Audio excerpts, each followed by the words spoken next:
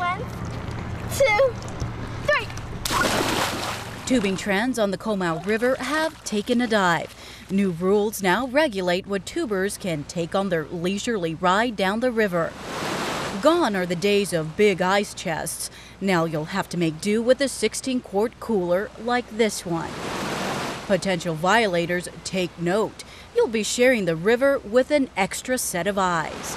There'll be some of us that'll be stationed along the bank at various locations, and then we'll actually have a couple of officers in just like a little two-man Zodiac raft. The idea is to scale down drunken behavior on the river, yet some officers aren't convinced everyone will go with the flow. Only time's going to be able to tell if it'll end up doing what they want it to do.